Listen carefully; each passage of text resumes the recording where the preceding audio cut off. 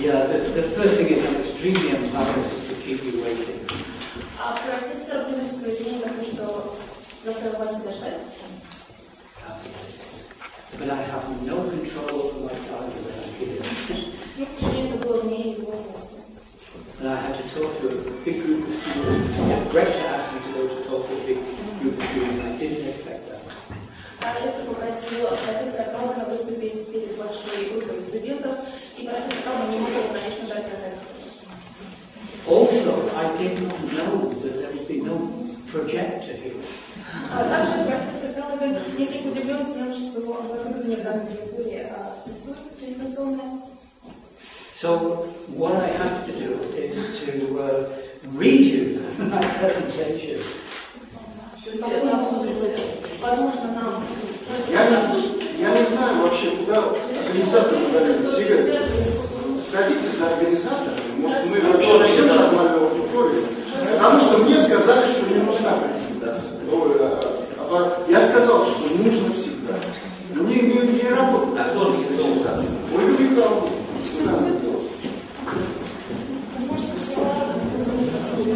Ну одна, нормально скажи. Лариса, я же говорю, сейчас телевизор принесем большую песню. What I suggest is the following, that I've tried to put the notes together. They may be very general notes, but I can tell you there are notes that, although general, they're important to even nice English students and the experienced scientists too. Профессор Calaghan хотел бы начать с общих замечаний, которые он также адресует часто своим студентам. Okay, so I will also make the slides available when they're complete, so anyone who wants a hard copy can get them. Профессор Calaghan любезно предоставит вам возможность скопировать материалы, которые он не может в данный момент вам демонстрировать по окончании лекции. So now I'm not going to talk about Irish jokes, but I want to tell you why I'm talking.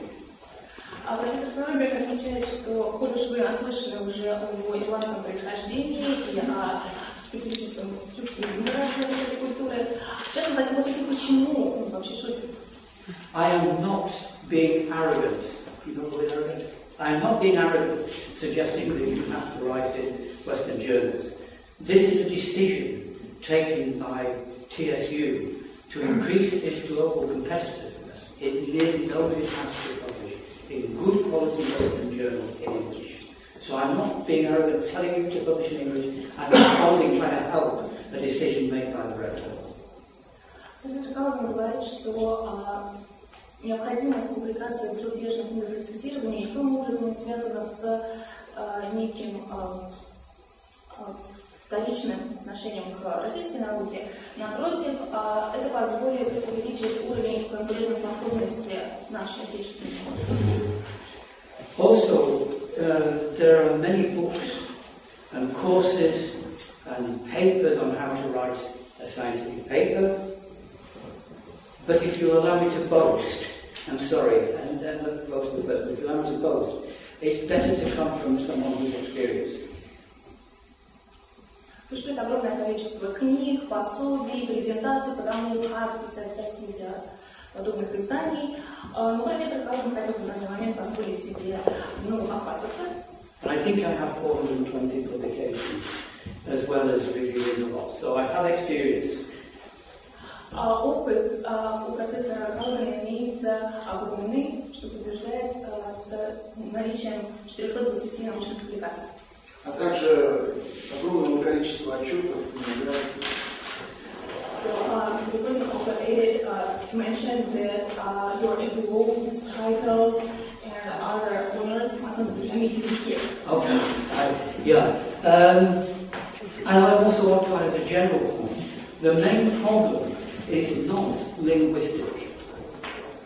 It's not a simple problem of translating Russian into English. The main problem is a culture of writing.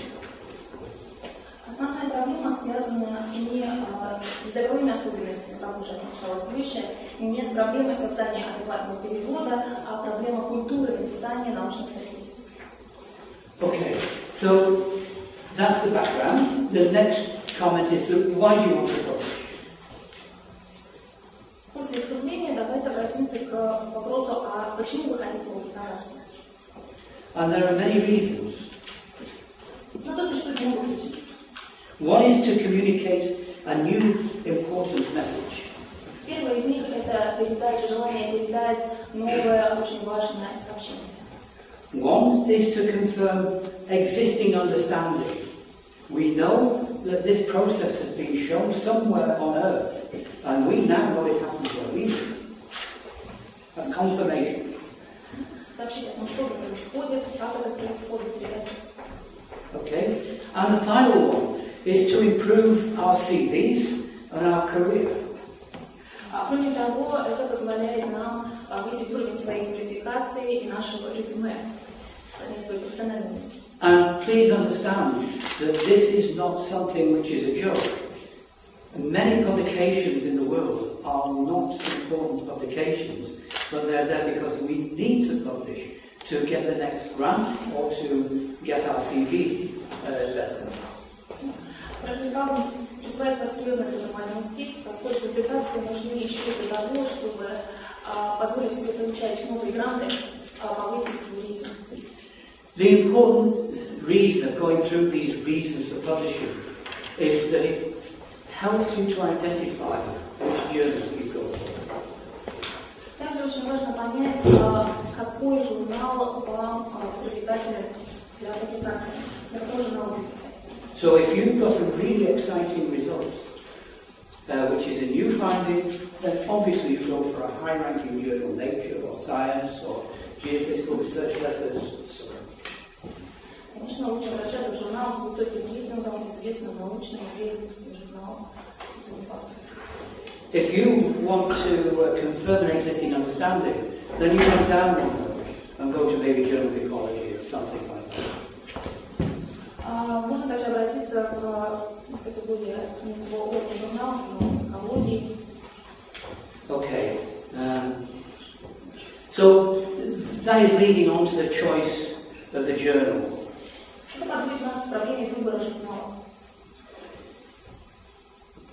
One choice is a maximum impact journal, like Nature or Science. Один вариант здесь это выбор журнала с максимально высоким импакт-фактором. Таким как Nature или Science. And then you are targeting a fairly wide audience,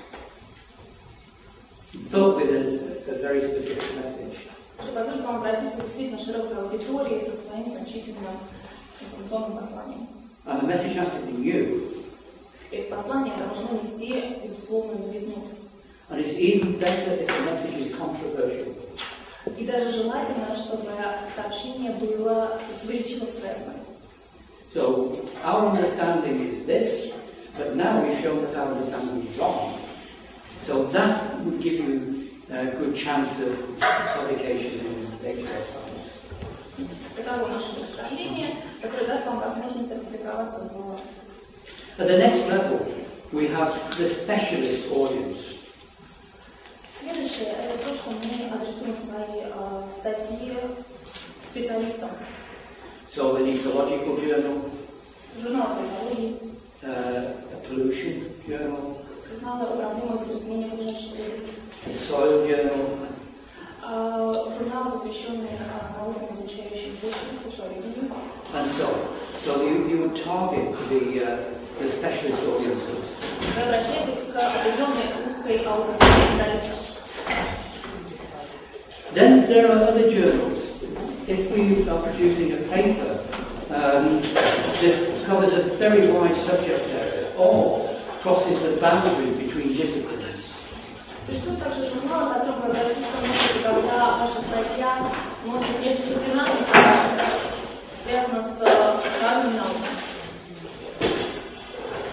The advantage of this type of journal is that it reaches a very, very wide audience. Преимущество таких журналов состоит в том, что они ориентированы на более широкой аудитории.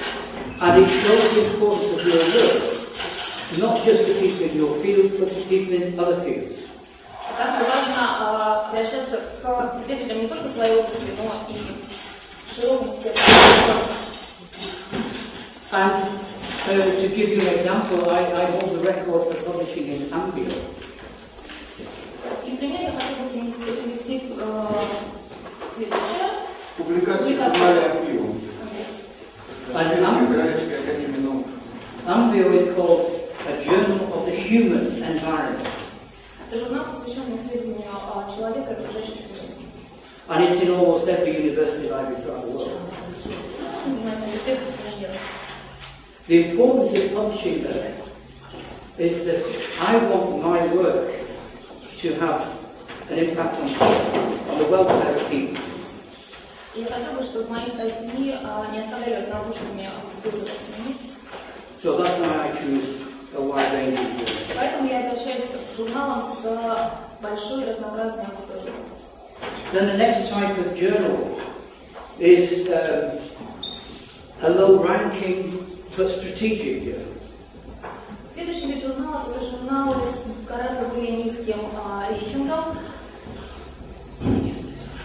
но стратегически важным. I can't name low-ranking journals because the editors will hate me. Я не буду приводить к вам примеры подобных журналов, боясь вашей реакции. But an example of a strategy is that it may be good to publish in a low-ranking journal and then make your publication widely available, because it may be a faster process than going to a high-ranking journal and coming down and repeatedly reviewing and rewriting the paper. Также публикация журнала с более низким рейтингом позволит публиковать свою статью значительно быстрее, нежели в журнале с гораздо более высоким рейтингом, проходя через стадии рецензирования, согласования. Нам нужно внимание. Yeah, so my advice is to think carefully about your audience. Поэтому совет профессора Calaghan основательно подумать о том, какой аудитории вы адресуете свою научную статью. And strategy. И какова ваша стратегия? Maybe try to aim high to begin with. Стоит ли вам начать с журналов с более высоким рейтингом? But be prepared to come down after rejection. Но при этом нужно всегда иметь в виду, что вам, возможно, придется обратиться к журналу с более низким уровнем. In British and Swedish universities, there is very big pressure to publish in high journals. Поскольку вам могут отказать в публикации, в британских и шведских университетах очень большой прессинг, наоборот. Там заставляют публиковаться только в высоких журналах, и ни в каких других. У нас в этом смысле. А у нас также. Мы же повторяем. Thank you very much. Fantastic. Instant technology. Okay, then there are many different types of papers, and they will affect the type of journal you apply to. But carefully consider what type of paper you're going to write before you start writing. Существует огромное разнообразие статей, огромное разнообразие журналов, поэтому прежде чем написать статью, подумайте о том, какого рода это будет статья. And here are some examples of very different types of paper, which involve very different structures and very different styles of writing. Сейчас я приведу примеры разных статей, следовательно, разных стратегий написания, разных стилей.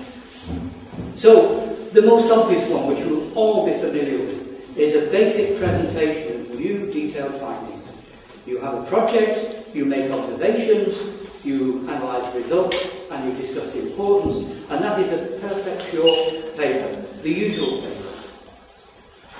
Наиболее распространенный вариант – это тот, в котором вы представляете общее описание какого-то нового исследования, его результатов, отмечаете его важность. Это наиболее распространенный вид статей. Okay, and then there's a new type of paper which is becoming very important, and this is the synthesis type of paper. And there are different types of synthesis. Some of the more important ones now are meta-analyses, syntheses of meta-analyses. Новый тип представляет собой сочетание... Нет, второй тип статей – это статьи, которые несут в себе синтез. И, как правило, они включают в себя метаданные, которые получены при таком синтетическом анализе различных материалов и источников. Are you familiar with the approach? Знакомы ли вам такие статьи, такие исследования? Everyone is? Всем знакомы? Я чуть-чуть буду. Maybe I can just make a simple example. If we have the first type of paper, which is very specific, we measure plant growth on the top of the mountain and compare it with plant growth at the bottom. Okay? So here we have... Простой пример такой статьи первого типа. So this is growth. And these are units, so maybe this is 10 grams. Нам показывает рост растения. This is the bottom of the mountain, and this is Это the top. подножие горы. Это вершина. That is a very simple type of paper we all produce. Это вот самый простой тип статей, который мы все пишем. But then it's possible to collect 1,000 of these papers. Такого рода статей можно написать тысячи. And to compare them. And this time, our axes are a positive response, zero response, and negative response. Положительные, нейтральные и отрицательные реакции. And then we count the numbers of responses like this. И мы отмечаем количество таких реакций. So there are not real numbers on here. They're just relative responses. Без указания конкретных цифровых данных. And this is a type of meta-analysis where you can put lots of different studies together. Это пример сочетания исследования с метаданными. The next type of paper is a review paper, where you just look at what people have done and try to put it together, but not in an analysis, not in a formal analysis, just a word description. Ну и следующий тип статей – это статьи по-русски, аналог, правильно, можно обзорные привести, ревью, да, когда не сравниваются различные данные, реакции или параметры, а просто делается обзор того, что сделано другими учеными или делается, как они это понимают. And the last type in my head at the moment is a methodological development. So you're not aiming to produce a graph like this, you're aiming to develop the methodology which enables you to produce a graph like this. И последний вид исследования, который мы хотели точно назвать, это исследование о методологическом подходе. Now then, I have to disappoint you, because TSU is looking to raise its citation indices. Universities around the world are looking to raise their citation indices. Сильно хочу вас разочаровать, поскольку весь мир ждет повышения индекса цитирования. И наш университет. И наш университет, в частности. So if you produce a methodological paper, your citation will be very much higher than if you produce a paper like this with the research result. If you produce a meta-analysis, that will be much higher citation than this, and maybe even as high as the methodological development. И статья последнего методологического подхода позволит вам создать статью с гораздо большим влиянием цитируемости, нежели статьи первых двух типов, в то время как статья с метаданными будет успешнее даже, чем статья методологического подхода. And then the really crazy thing is that if you make a mistake and say something bad and that's crazy, then you'll get the highest citation. Но самый высокий уровень цитирования вы можете получить, если допустите какую-нибудь грубую ошибку. Because every scientist will want to show that he or she is very clever and tell you you've made a mistake. Чтобы никакой ученый не упустит возможность указать вам на эту ошибку. So they're So okay. we have to create such provocative situations. I'm not recommending it. Ни в коем случае это не общая рекомендация, это замечательно. From time to time. I'm not recommending, but the important message is there are games to play. Безусловно, есть правила игры, и иногда можно выиграть, нарушая эти правила. Ну да, и он имеет в виду, что ни в коем случае он не рекомендует последний вариант, хотя о нем рассказывает, но надо иметь в виду, что мы всегда играем в какую-то игру. Вот повышать индекс цитирования. Можно в нем по-разному играть, в том числе и делая ошибки. Вот в этом смысл. Okay, so now I want to go on to the structure of the paper. Теперь давайте поговорим о структуре статьи. And I only have time today to discuss the structure of this type of paper. Сегодня мы сможем обсудить структуру только первого типа статьи. I don't have time to go through these other papers. К сожалению, говорить про остальные нам не позволит временные рамки. But I know that I've been talking to Professor Shabotin, and together with another colleague, we hope to continue this development and now different disciplines too. So hopefully we can give you more information in the future.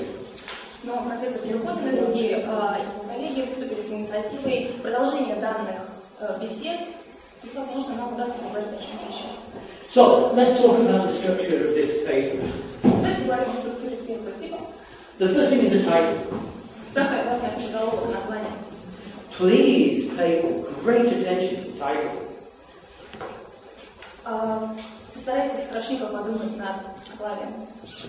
It seems very simple, but in fact it is the title that will be in the abstracting journals, and it is a title that has to attract interest for people to read the abstract and then the whole thing. Простота проблемы заглавивания скрывает то, что заголовок будет встречаться во всех прочих реферированных изданиях, и он должен привлечь внимание широкой аудитории. Смотрите, еще да, вот такая логика. Именно заголовок первое, что привлекает внимание. Если заголовок удачный, привлекательный, у человека возникает желание посмотреть на абстракт, почитать. Если ему понравился абстракт, то тогда он переходит к статье. Поэтому самое важное в статье – это заголовок. Sorry, I just explained. Thank you. And so it's very important, it must catch attention. So what I suggest to you is that you need to get a balance between a journalistic and sensationalist statement and also the basic information. So there is a game to play again between grabbing attention like a journalist or being like a very careful scientist. You need to be in the middle. И здесь ваша цель привлечь внимание. И вы должны сочетать в себе и специалиста-исследователя, и журналиста. С одной стороны, вы должны привлечь внимание, но не уходить в сенсационность. С другой стороны, вы должны в заглавии вынести суть вашего исследования.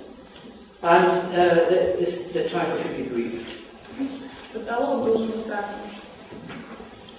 So here are examples, and they're from my students and me, so I can give you good examples and bad examples. This is reasonable as a pure science statement. It would not grab the attention of anyone who is not in the field. Обратите внимание, это примеры заглавий моих статей и статей моих студентов. Первый пример, безусловно, не привлечет большое внимание. Еще секундочку. Среди них есть как хорошие, так и плохие варианты. И, так сказать, очень успешные и достаточно нейтральные. And you can read it if you like. И вы можете потом ознакомиться с ним. But I guess everyone can read this. Все могут видеть это на экране. But the next one is terrible. Второй пример, безусловно, неудачный. This is a method section. Sorry, this is a description of methods. Описание метода вынесено в заглавие. So it has far too much information. Что благодаря большому количеству информации затрудняет исследование. Нет, но он несет слишком много информации, перегружен. It's boring. И скучно. So these are other examples of where to attract people from other disciplines. Еще два примера, как привлечь внимание. The age of the Arctic, challenges and opportunities.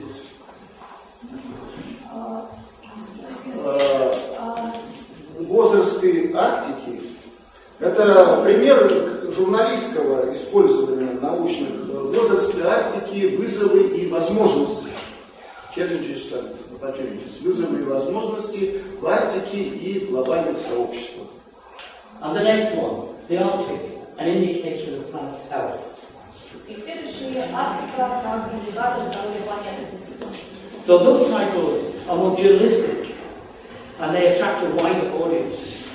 Эти Последние два типа, они больше относятся к журналистскому подходу и нацелены на то, чтобы привлечь внимание аудитории. So it's good to have a balance between, forget that, to have a balance between this and this. Обратите внимание на различия между. Да, и вот забудьте про этот вариант, потому что так вообще нельзя поступать. А всегда нужно найти, речь идет о балансе. Баланс между чисто научным названием и броским журналистским названием. Лучше, если они будут совмещаться, сочетаться между собой. Okay, so that was a title. The next thing that we write at the end, actually, although it comes at the beginning, is the end. The last thing we do in the document is to write either a summary or an abstract. Следующая часть – это то, что принято называть summary или abstract. The journal format will tell you which it wants. Журналы обычно адресуют вас либо к формату summary, либо к формату abstract. But they are different. Поскольку они различаются между собой. So, a summary presents a long list of, a list of bullet points of all the contents from the background, why you're doing the study, to the wider consequences of what you found. It is a summary of the whole paper. Summary подразумевает обзор ключевых моментов всей вашей статьи, список ключевых моментов. The contrast that is an abstract. An abstract is a single paragraph. It's not a list of bullet points or individual points. It's a single paragraph. And it gives highlights of the study. Abstract же это никакой не список, не объемный перечень основных идей. Это всего один параграф, который выделяет основную идею. They are both extremely important, like the title, because very often abstracts and summaries appear in abstracting media. So you need a really good abstract or summary as well as title to interest people, to attract people to read your work. Они оба крайне важны, поскольку часто абстракты цитируются, приводятся в других изданиях, и вы должны привлечь внимание к своей статье посредством удачного написания абстракта своей статьи. Both should contain the key messages. Оба должны включать ключевые понятия. And I advise you, and I advise my students, to be a little bit propagandistic, to use propaganda. Я советую вам, как советую своим студентам, рекламировать, пропагандировать. So, if you can say something like, this is the first time that, Можете сказать, что это первый раз, когда обращаясь к теме. or this new finding shows that, Или это новое исследование, которое демонстрирует, что this surprising finding adds new light on an old problem. это совершенно новый взгляд на известную проблему. If you include these words or phrases in your abstract or summary, it will attract people. Если вы включите подобные послания в свой абстракт, они привлекут внимание читателя. The next part of the introduction, Следующая часть это введение. it should not be too long. Она не должна быть слишком огромной. I recommend something like 3 pages of A4. Моя рекомендация 3-4 страницы. It's about 1,000 words. Примерно 1000 слов. That's very short. And what it should do, it should focus, number one, you want to discuss the general area to set the context of the study and the overall problem. В введении мы должны сфокусироваться на общем контексте исследования. So, for example, if I'm writing a detailed paper on an experiment to look at the impacts of climate change, the opening paragraph will be about the importance of climate change. Если вы пишете статью об эксперименте, о влиянии изменений климата, то в введении вы должны, в принципе, рассказать об изменениях климата. It will say things like current climate warming is one of the major environmental challenges to current generations. Здесь нужно упомянуть о явлении глобального потепления, с которым сталкивается современная цивилизация. But then it will start to focus From that general statement, it will go to things like, but the effects are very different from place to place. Затем мы должны перейти от общего к более частному, к тому, что эти влияния различаются на разных территориях. And we do not know what's happening in this place. И мы не знаем, что происходит в каком-то месте. So we've gone from a very, very general context to quite a detailed reason for the study. Сначала вы обращаетесь к широкому контексту, а затем переходите к частности. It should include a very brief overview of major relevant literature. Также желательно, чтобы вы включили краткое описание, обзор основной литературы по данной теме. This is important, only major and only relevant literature, because if you want to put too much in there, it becomes a review paper and not focusing on your science findings. Важно, чтобы вы отметили только ключевые, знаковые и исключительно важные исследования по данной теме, иначе ваша статья... Ваша статья может превратиться просто в обзор. Then, as I mentioned, you have to highlight what the specific problem areas are that you will work in. Затем вы должны сделать акцент на той проблеме, которую вы рассматриваете в данной статье. And then focus on what your paper will contribute. Затем вы должны отметить, в чем ценность и значимость вашего исследования, вашей статьи. To try to explain that, the specific problem area may be that the tree line is going up in some places, it's going down somewhere else, and we don't know what's controlling that. So that would be going from the specific problem area, and then you say this paper intends to investigate why you get different responses. So you're going from a specific problem. Давайте я объясню, потому что очень специфические примеры. Допустим, мы заголовок, но тем не менее он иллюстрирует вот общий подход к тому, как это делается. So you also, when you're talking about how your paper fits into the bigger problem, you need to mention the methodological approach, but extremely briefly. So using words like, this study is based on a treatment analysis. You do not want to pull in all the huge details of exactly which treatment analysis, but you need, or this program uses satellite images, or something like that, just to present in a very, very general way how you're doing your work. Переходя от общего к частному, вы, конечно, должны сказать о методологии своего исследования, достаточно кратко о том, как именно вы осуществляете свое исследование.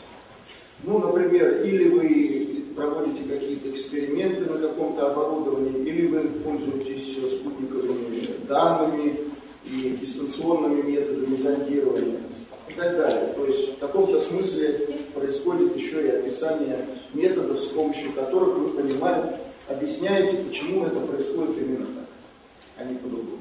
And if it's a field study, then you need very brief details of location, not the temperature regime, climate regime, just briefly where it is, because all the other details come in the material. Если вы описываете свою статью специалистам в данной области, конечно, эта часть должна быть краткой. А если вы проводите полевое исследование, field study, то тогда вы обязательно должны еще описать место, где проводится это исследование. То есть вы не описываете подробно там температурный режим, динамику метеорологическую или еще что-то. Но во всяком случае люди должны понять, это очень важно для такого рода статей, именно в каком месте это происходит. И охарактеризовать основные черты этого места с географической точки зрения. Okay, the last thing I think is at the end of your introduction, you want to specify what the specific aim of the paper is. This main aim of this paper is to find out why a tree line goes up here and goes down there. And that's the end of your introduction. И, наконец, в конце вступления вы должны четко обозначить цель своей статьи. Решение конкретной проблемы. Почему здесь показатели? There is a fashion now that some editors and supervisors like to address hypotheses. Сейчас существует мода на обращение к гипотезам. So, for example, this paper hypothesizes that the rise in tree line is due to climate warming, but the decrease in tree line is because of soil disturbance. Например, вы можете сказать, что существует такая теория, что... И дальше в статье... Ну, что, например, линия леса поднимается за счет климатического потепления, а опускается за счет истощения минеральных почвенных ресурсов. Вот пример изложения гипотезы. Линия, в смысле, высота. Ну, граница леса, она все время перемещается как в горах, так и на равнине. Это называется трилайн. Ну, просто на этом примере он выглядит ситуацию. Может быть, какой-то эксперимент. The difference between the two is with an aim. You don't really know what the end point will be. So you're trying to find out what the end point is. Но специфика такого подхода, когда вы выдвигаете какую-то гипотезу, в том, что вы не знаете, чем дело кончится. With a hypothesis, you're actually predicting what you will find. Вы должны предсказать результаты своего исследования. And then you test that prediction. Затем провести исследование. Тестирование своих предсказаний, прогнозов. But the big problem is that many people construct hypotheses after they've found the results. They cheat. И многие предпочитают формулировать теорию после того, как они ее уже доказали, что по сути является хитростью. Нет, проблема в том, что многие люди начинают заниматься формулированием гипотез уже на основании каких-то готовых результатов, а не перед тем, как они получают какие-то результаты, а потом гипотезу тестируют и проверяют. Это не совсем правильный путь для выдвижения гипотез. Понятно, да?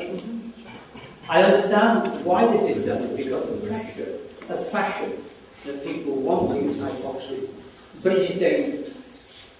Понятно, почему люди выбирают по такому подходу, это модно, интересно, но это можно доказать.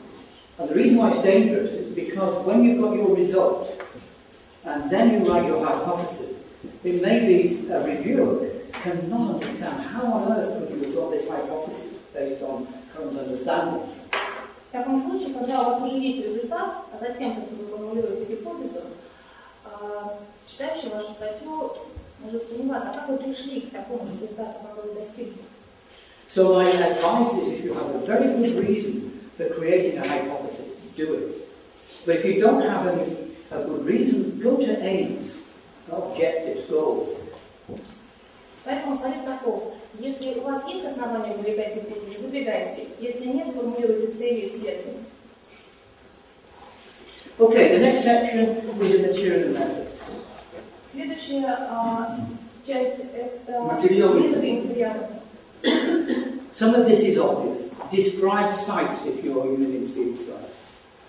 Можно описать местность, если вы обращаетесь к... Если вы проводите полевые исследования, field sites. Okay, describe the methodology. Опишите методологию своего исследования. Important today. Describe the statistical analyses in a separate subsection. Важно также отметить статистические исследования. Очень важно описать статистические методы как особую подсекцию. Сейчас это принято в большинстве публикаций. When I started my career, the papers were reviewed by people in the field. So if I wrote an ecological paper, it would be reviewed by ecologists. В начале карьеры, отмечает профессор Calaghan, статьи регулировались, редактировались специалистами в этой же области. Например, если вы эколог, вашу статью будут регулировать экологи. But there is now a modern trend to employ professional statisticians to look at the statistical analyses in everything. Современная тенденция такова, что вашу статью регулируют специалисты по статистике. So do describe as accurately as possible your statistical approach. Поэтому вся статистика должна быть очень точно отражена в вашей работе, все данные. Be quite brief. Будьте кратки. If you have a huge amount of material, just let, for example, you are doing a meta-analysis and you have 100 sites, and each of these sites you want to describe their latitude and longitude and altitude.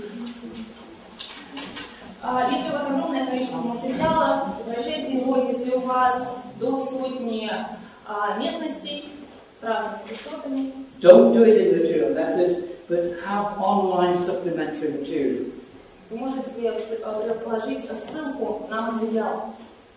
Не публиковать это в статье, приложить ссылку на ресурс материала. You need to have a balance between providing enough information so that the validity of the approach can be evaluated. Но нужно достичь баланса. С одной стороны, материал должен быть достаточно для того, чтобы статья была основательной, вызывала доверие. But not so much detail. Но в статье не должно быть слишком много частностей. That the results become invisible. В которых результаты вашего исследования могут потеряться. And I think that was my last point. So we don't want 10 pages of methods and 1 page of results. У вас не должно быть 10 статей с описанием методов и одной страницы с описанием результатов. This is not the way to get an impact for your research. И таким образом вы боретесь за высокий индекс цитирования своей статьи. And I repeat, we do have many journals now with online supplementary information or material. And that is a really useful way of getting a lot of detailed information. Сейчас существует большое количество журналов, которые позволяют вам прикрепить онлайн большие объемы информации, ссылаться. I think the easiest part of the paper to write is the material methods and the results. Пожалуй, самая легкая часть написания научной статьи – это описание материала, методов и результатов. But Однако, there is confusion between those papers which have a results section но обычно путают статьи, в которых есть раздел результатов и and those papers which have a results and discussion section combined.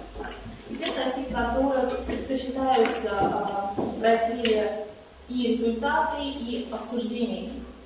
Choose carefully which one you want to use and don't cross over between them. Выберите, что для вас релевантнее, и придерживайтесь этого метода. So if you go for a pure results section, that section should not contain any discussion. It should not contain any methods.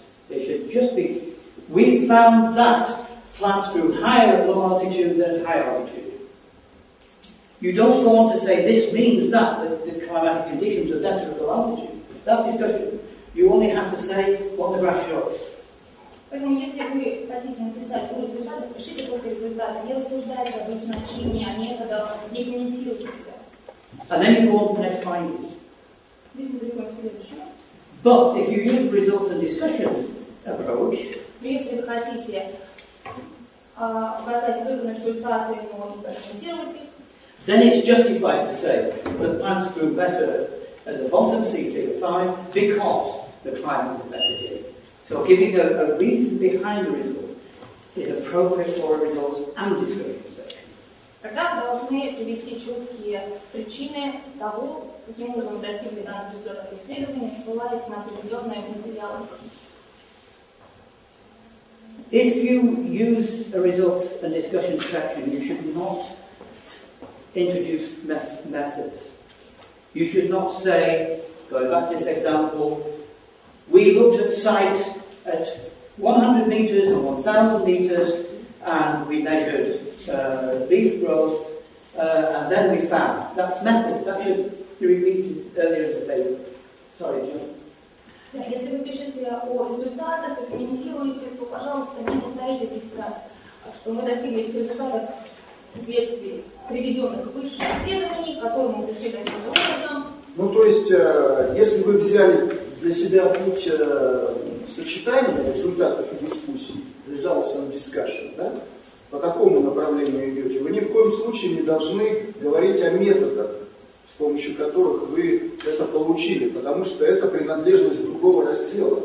И нельзя бесконечно, так сказать, из одного раздела материалы перекидывать в другой раздел. То есть только обсуждение и сами результаты, но никаких методов в этой секции. The advice on how to choose between results, a separate discussion, and combined results and discussion depends on if you are having different topics in your paper. If there is just one theme one type of measurement, one type of result.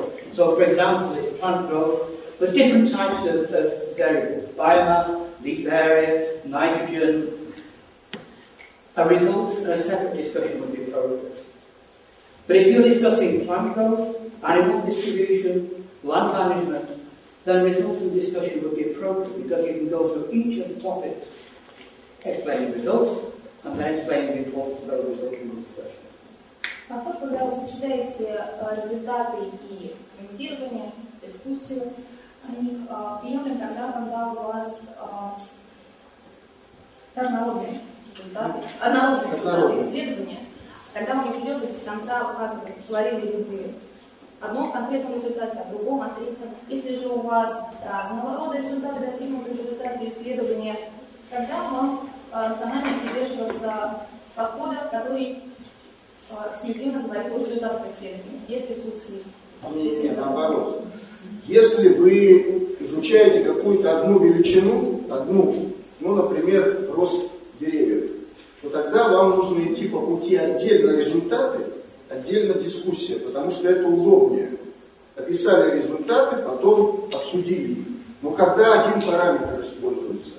Если вы проводите сложное многофакторное изучение, например, и перемещение границы леса, и рост деревьев, и распределение, допустим, животных на этой территории, абсолютно разные процессы изучаете и показатели, то тогда неизбежно приходится пользоваться результатами дискуссии одновременно, потому что невозможно такие сложные системы описать по отдельности в разных параметрах. То есть, когда система простая, однофакторная, или что-то одно вы исследуете, тогда вы разделяете это. А когда система сложная, многофакторная, тогда вы это совмещаете. Понятно, да? Yeah, I said this before. The discussion is often the hardest part of the paper to write. Как уже отмечалось выше, обсуждение, комментирование, дискуссия – это одна из наиболее сложных для написания частей. It is really important when you start to write the discussion that you go back to your aims and hypotheses. Важно при написании этой части вернуться к тому, какие цели и гипотезы вы выдвигали в начале исследования. Because the whole of the paper is to present or study a particular phenomenon. And if your discussion is about something else, then the introduction is irrelevant. Потому что может оказаться, что ваше введение не имеет никакого отношения, никаким образом не связано с тем, что говорится в этом разделе. So there is a cycle between your introduction, which outlines the problem, and your discussion, which shows how you solve the problem, or part of the problem. Должно быть прямое взаимодействие между тем, какие цели и задачи вы ставите в начале исследования, и тем, о чем вы говорите в разделе дискуссии, комментирования исследований. Papers are often rejected if the original aims are not addressed in the discussion, if you go off somewhere else. Обычно статьи, в которых автор отклоняется от поставленной изначально цели, отклоняются журналом. Although I said the discussion should not present your methodology, it should not outline the methods you used to explain the results, what it should do is it should critically evaluate the methods. Хотя в разделе дискуссии не должно быть рассуждения о методологии, вы должны еще раз критично посмотреть на то, какие методы вы используете в исследовании. If you think the methods have affected your interpretation, or better methods could have been used, then you need to say that. Здесь вы можете показать, что если вы пришли к выводу о том, что какие-то иные методы могут дать лучшие результаты, вы должны описывать здесь. Then to finish the discussion or the discussion and the result of the discussion section, there are different ways of finishing. A lot of people don't know how to finish. A lot of people finish on a very detailed point. That's not good psychology. The two ways I advise is, number one, is to really specify the importance of what you found. Окончить этот раздел можно по-разному. Многие люди сталкиваются со сложностями, как не заканчивать, или наоборот, очень подробно описывают снова все. Здесь возможны два подхода. Первый – это снова акцентировать важность вашего исследования. Don't finish by saying more research is necessary. Не заканчивайте, пожалуйста, указанием на то, что необходимы дальнейшие исследования в этой области. Because logically you've just made your work irrelevant. Потому что таким образом вы обесцениваете собственные исследования. But what you can do, if you're a PhD student and producing a series of papers, and this is the first or second and there are more to follow. Но если на самом деле должны последовать дальнейшие исследования, если вы только в начале своего исследовательского пути, then it's clever to say that this paper has solved this problem, but there is a remaining problem that will be addressed in a future paper. В таком случае вы можете акцентировать внимание на том, что данная статья решала конкретно вот такие задачи. В дальнейшем планируется, возможно, решить еще иные. Then people will be looking for your work. И это заставит читателей следить за вашими вышедшими статьями. Another big mistake that's made is the final section, which is the conclusions. Ошибки должны могут возникать с последней частью, с заключением. There are two big mistakes that people make. Ошибки бывают двух типов. If you have results and discussions, so you're combining, then you should not, then you need a conclusion section because you need to form these different themes together. Если вы обобщали результаты и дискуссию, то вам нужно сейчас But if you have separate results and then a separate discussion section, the separate discussion section should already have pulled things together, so it does not need a conclusion. Но нет необходимости в заключении, если у вас была отдельная часть с результатами исследования и отдельная часть с комментированием, с дискуссией. Вы уже подвели свои исследования в ней. The second big mistake is to write a conclusion section, which is just a summary. Вторая ошибка – это когда вместо заключения вы пишете краткий обзор своей статьи. And a lot of people write a conclusion section, which is pure repetition of the summary at the beginning of the paper. Многие как раз пишут в заключении то, что полностью повторяет содержание самой верхней части статьи. The main role of the conclusion is to discuss the wider implications, the wider importance of the study. Основная цель заключения – это указать на большую дальнейшую значимость данного исследования. Или в каких областях оно может применяться. Now I apologize to you because sorry, I've not finished yet. That's as far as I got with putting my notes onto the computer. Because every few minutes I've been going to a different place. I have not been in control of my agenda while I've been here. So I apologize, this is not yet on PowerPoint. Я хотела бы вам сказать гораздо больше, но, к сожалению, временные рамки не позволяют мне в данный момент это сделать. So it will, please be patient with me. Поэтому прошу вас проявить терпение. The next section of the paper is the acknowledgements. Следующая часть, о которой я хотела бы сказать, это референсы, ссылки, acknowledgements. Скорее, благодарность. Be politically correct. Здесь должно быть политически корректно. People who have funded your study like to see their name around the world.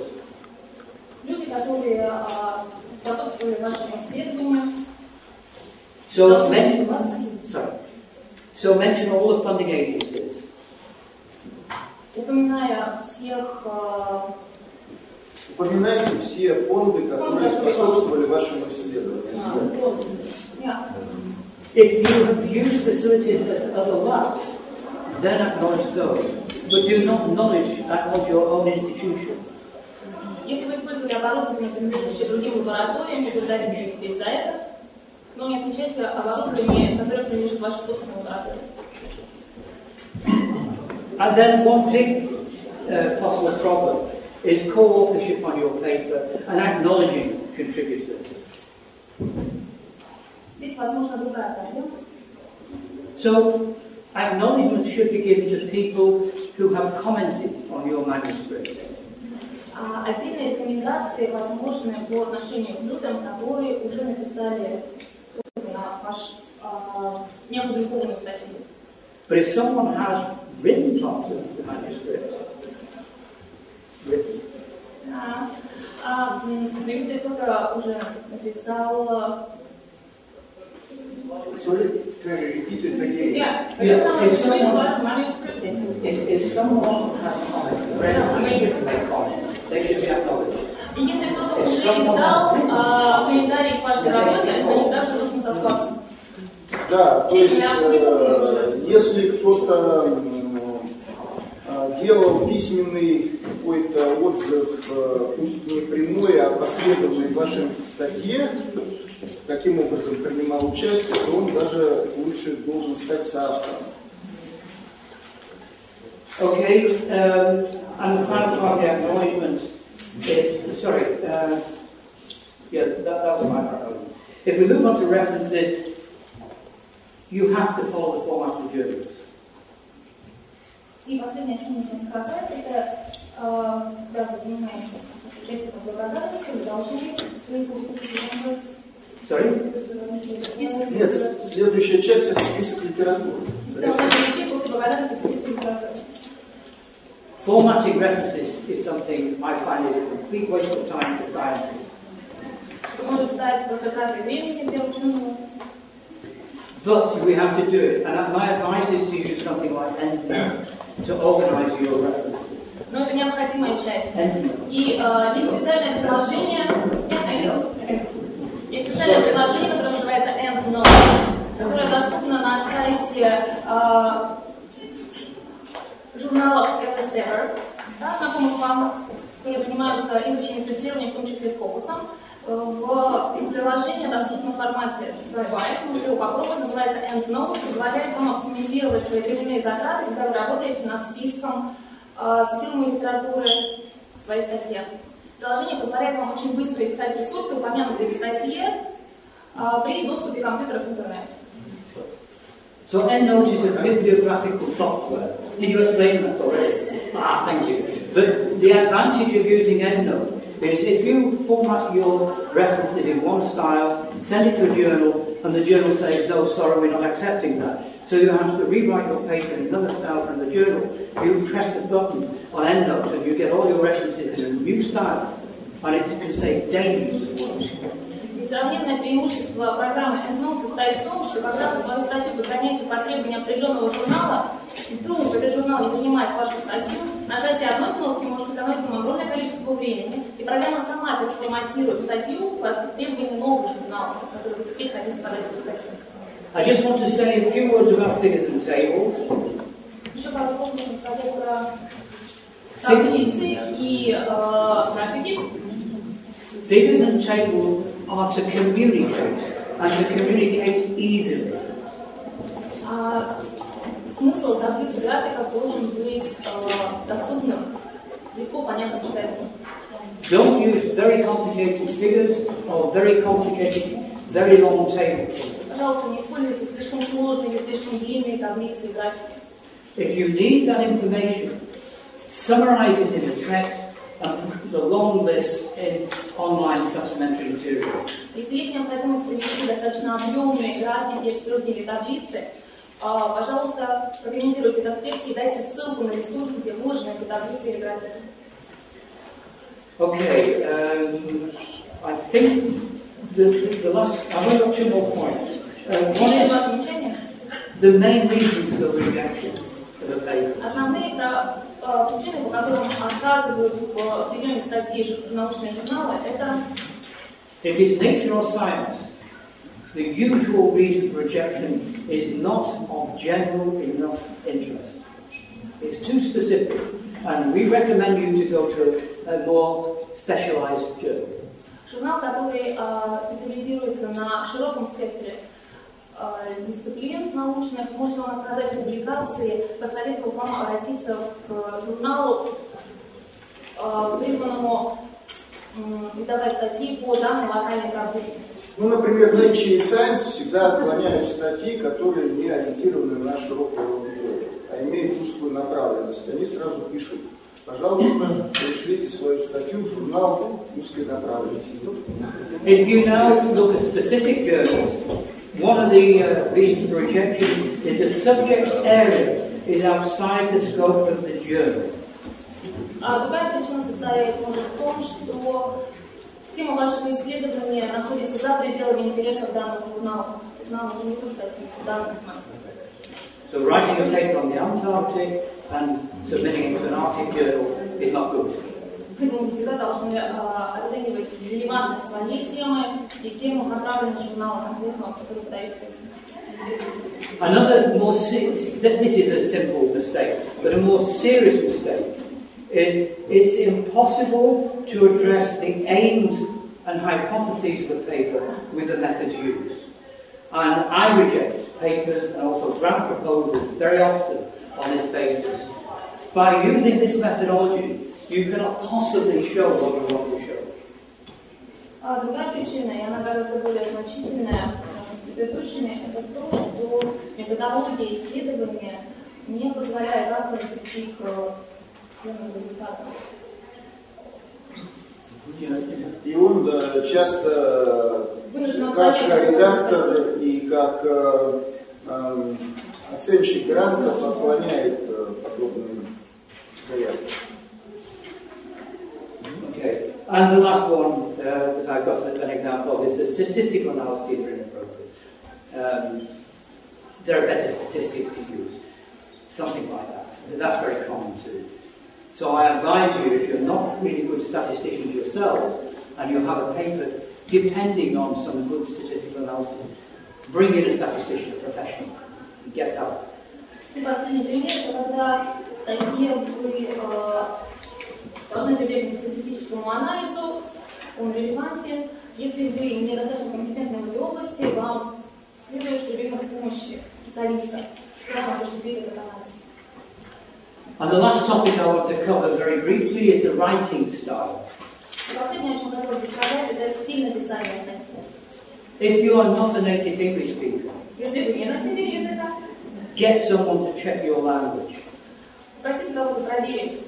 But I suggest two processes. The first process is to get someone in your field to help you to plan the structure of the paper. Во-первых, вашу статью должен посмотреть специалист в вашей области, чтобы оценить структуру и логику вашего исследования. And check the culture of the writing. И оценить вообще культуру вашего письма. And they don't need to be perfect in English. They just need to know how to write a paper. Здесь совершенно не важно, владеет ли в совершенстве данный специалист английским языком. And then the second and final stage is to get a translator to check the technical English. И второй человек, который должен посмотреть вашу статью, это переводчик, который должен оценить и исправить. And then just a few tips. Be direct. Use short sentences. And use sentences which are the subject, verb, and object. Don't have 10 clauses. Don't start with the object every sentence. Чтобы сделать меньше ошибок, есть простое правило. Используйте простой порядок слов. Подлежащее, сказуемое, дополнение. Не используйте много придаточных предложений, в связках которых вы можете запутаться. Be very careful with your tenses. Будьте внимательны с использованием временных конструкций, с временами, которые вы используете. So, I would give you have to be consistent. I give you a very simple example of how it can be misinterpreted. И простой пример того, как вы легко можете ошибиться. So, if you use the expression, it is known that. Если вы используете выражение it's known that, известно что, then everyone will accept that knowledge. Каждый признает, что это действительно известно, общеизвестно. But if you use the word it was thought that, но если вы говорите, что было установлено, you're referring to the same knowledge, but one is questioning that knowledge, the other is accepting the knowledge, just by using tense.